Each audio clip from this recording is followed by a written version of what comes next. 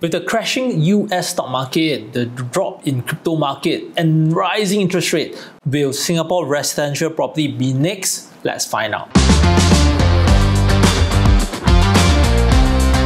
The first thing that we want to talk about, right, is a bottom-up analysis of like what's happening in the Singapore residential market. So the number one thing is to look at more or less a common project in Singapore itself. So over here, I've picked this project, 8 River Suites. So the reason why I chose this project, right, is more of the City Fringe project, and there's actually like 843 units in this project itself. That means it's pretty sizable, so there's pretty sufficient data for our analysis. And also, right, this project, right, the completion date is 2016, so it's actually about 6 years from 2022, so it's relatively new. So the reason why, right, I've not chosen a very old project, right, is because when it comes to an old project, some of the units have been refreshed. I mean, they have been renovated, and some are actually not. And hence, right, the data can be pretty biased in the sense that the unit that's not been refreshed, right, will fetch definitely a lower rental. But the unit that have been renovated to look like it's like brand new, of course it will fetch a higher rental. So when we pick a project that's like 6 years, right, from like TOP, right, it's actually pretty clean data. So let's take a look at the 2-bedroom unit transactions, the 2-bedroom rental. So the rental transaction, right, is happening at 3,600, right, for this first unit itself, right. And of course, this unit is actually a bigger unit, it's 800 to 900 square feet, right. So when we look at the small units, it's transacting at 2,850, 3,200, 3,500, and like 48, 2,008, 3,200 plus, 3,500 plus. So in short, right, we can take the average to be roughly about $3,200 for this 2-bedroom unit. And let's take a look at what has happened 1 year ago in 2011 May. So when we scroll down, right, and we see 2011 May, right, what we see is that the rental rates is now about 3,000, 2,008, like 2,900, and like 2,850, 3,200, 2,600. So in short, right, I will put the average to be about 2,900 plus, 2,900 over here. And let's take a look, right, at what has happened before COVID.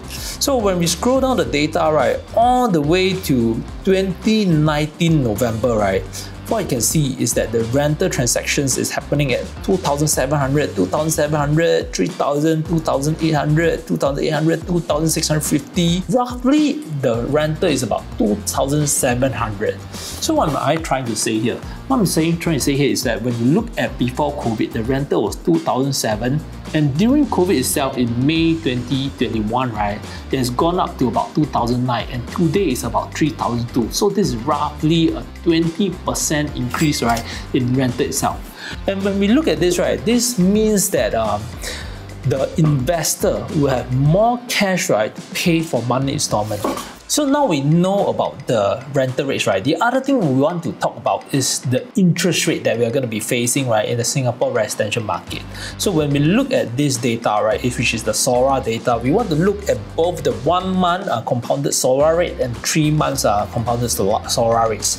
So let's take a look at the 1-month compounded SORA rate. So when you look at this June 1st, 2022 data, right, the SORA rate is 0.9329.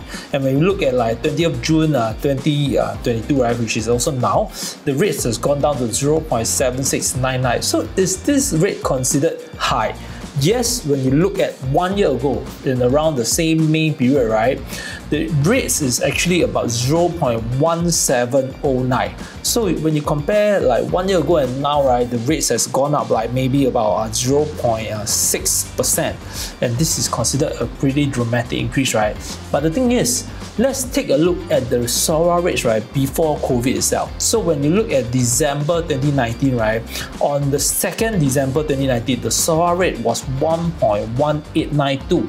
So 1.1892, right, as you compare to today's rate of like 0.7699, right, today is actually considered lower than what has happened, right, before COVID. So let's put all these data together for comparison. So when we look at 2019 December, right, the interest rate for SORA is 1.1892 and the rental is about 2,700.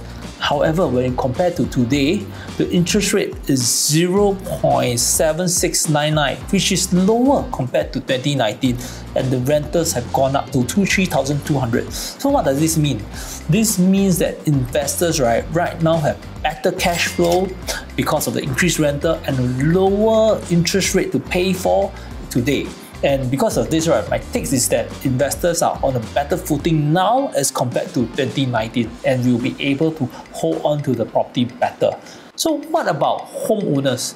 Homeowners, right, unfortunately have to pay for a higher interest rate and hence a higher monthly installment now compared to 1 year ago. And hence, right, consumers will have to have a tightening up of their belts. The income have to go more towards the monthly installments than non-essentials like dining out or like to pay for luxury goods. So in short, right, consumption will have to go down. But homeowners will still be able to afford the properties. The reason being, right, the increase in monthly installment will be roughly about 300 plus for every $1 million in loan. And this is still like palatable. It's unfortunate that it has gone up, but it's still acceptable. So in short, right, my take is that for the Singapore residential market, it will still be resilient, and because of this, property markets will hold strong. I hope you have learned something from this video. I'm Ivan Chai. See you.